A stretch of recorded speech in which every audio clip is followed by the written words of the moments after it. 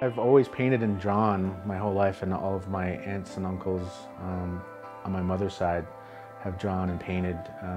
My father is a sculptor.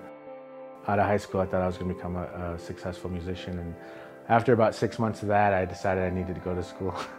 And so I enrolled first in community classes there in Syracuse, and then I applied to the Institute of American Indian Arts after that. But at the time, the fall semester had closed for studio classes, and they asked me if I did anything else, so I said that I was a writer. So I got an IA for writing, and I spent most of my time there in the writing track. And I started taking painting as an elective, and then slowly but surely I started to not turn in my writing assignments and spend more time in the painting studio. And that's kind of really where I started to seriously think about doing two-dimensional art as a profession.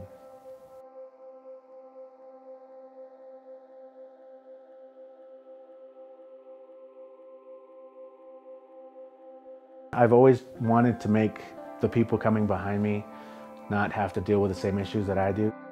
My work is kind of geared towards making it a little bit easier for the artists behind me to make the work they want to make and not have to be so hung up on, you know, is it Indian enough? Is it Native enough? Is it Southwestern enough?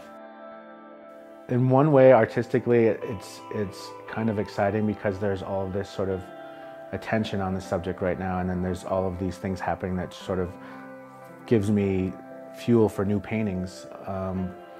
But from a personal standpoint, it's really sad. It's so sad. It's 2012, and we're having to deal with Victoria's Secret models wearing panties and headdresses, and basically making fun of Native Americans. It's interesting that it's become relevant in this time, where there was a period of 5 or 10 years where Native Americans were writers and actors and filmmakers that were sort of making strides to sort of step out of that stereotype and become more of a four-dimensional,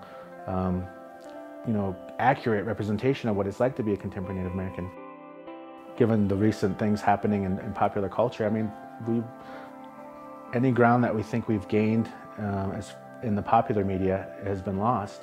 And I think the only way we can get that foothold and hold it is if we start owning our own images and making our own statements about our identities. I'm one of those hopeless, naive artists or romantics that thinks that art can change the world, even if it's just a little bit at a time. So if I do my part, my friends do their part, and the kids coming up behind us do their part, in 20, 30, 40 years, we will have changed something.